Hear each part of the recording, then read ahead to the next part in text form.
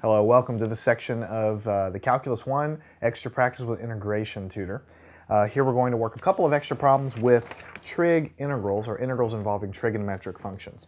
So let's just get some practice here and say that what if you had the definite integral from pi over 4 up to pi over 2 of the following function, negative 7 times the sine of x plus 3 times the cosine of x dx, and we would like to integrate this. So it's a definite integral, so let's tackle this part of the function first, and then we'll do this one. So what we're going to have as an answer is negative 7. What is the integral of sine? We look at the integral of sine, it's negative cosine. So let's put a parentheses here and say negative cosine of x, right? Plus, here we have a 3, so that's going to stay there. What is the integral of cosine? Integral of cosine is sine. So we're going to have sine of x. All right. Now we don't need a constant of integration because this is a definite integral evaluated from pi over 4 to pi over 2. Now just to make it clear, let's go ahead and just simplify this a little bit. 7, so this is a positive number. 7 cosine of x, we will remove the parentheses just to make it clear. So we have this. Now we're evaluating from pi over 4 to pi over 2. So let's go ahead and switch colors. And again, you know, I use brackets a lot when I evaluate my integral. So let's draw a big bracket and let's not do too many things at a time. So cosine of the top limit of integration, pi over 2. I realize that you could evaluate some of these as you go, but I really like to write it down because it really shows your thought process. And if you make a mistake, which you know you will eventually, then you know what you've done wrong.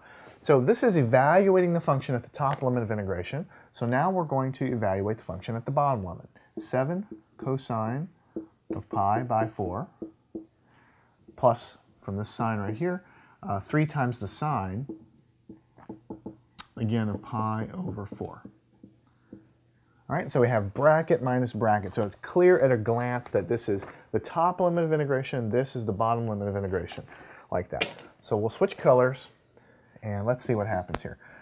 So inside the bracket we have 7 cosine of pi over 2. If you think back to your unit circle, pi over 2 is up here. So the cosine of that's just 0. Plus 3 times, what is the sine of pi over 2? Well, that's up there. Sine of pi over 2 is 1. All right. And then inside this bracket, we have the 7 from here. What is the cosine of pi over 4? You should remember that is the famous square root of 2 over 2. Plus 3 times the sine of pi over 4 is also square root of 2 over 2. All right?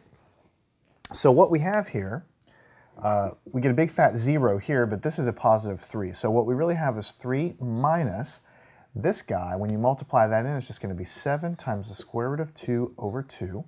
This minus sign goes into there, giving you a negative 3 times the square root of 2 over 2. So that's what we get for those guys. Let me switch colors here. Now what you really have here, you have a common denominator already, so really there's nothing much to do here. 3, and then you have minus 7 minus 3 more, because this is all common terms here. You have a common denominator of 2, so that's going to stay on the bottom. On the top you have 7 times the square root of 2. Here you have 3 times the square root of 2. Negative, negative, so what you're going to get is negative 10 times the square root of 2. So we have a negative because they're both negative 10 times the square root of 2. Of course, the 2 is on the bottom because it's a fraction. And because now we have 10 divided by 2, the answer is going to be 3 minus 5 square root of 2. And this is the final answer.